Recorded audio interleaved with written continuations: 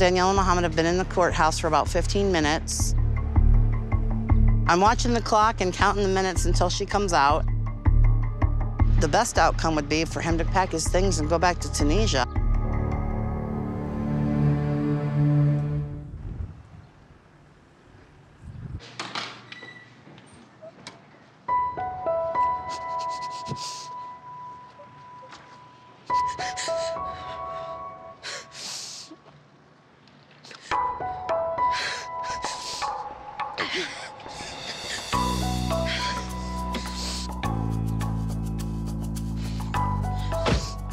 Uh-oh, what happened?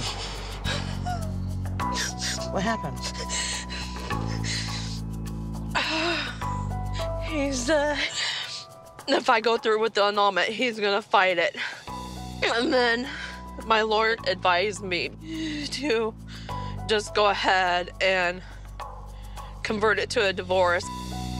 Even with all my evidence, the judge said it would be very hard for me to win if it goes to trial.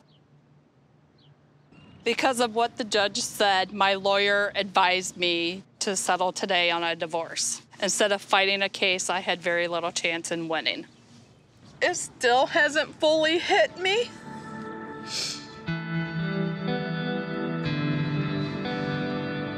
I hate him. I really hate him. Mm-hmm. No more hearings? No more hearings. So you're divorced from this? Because we got a divorce, it will be more difficult to get him deported. In the eyes of the court, our marriage just didn't work.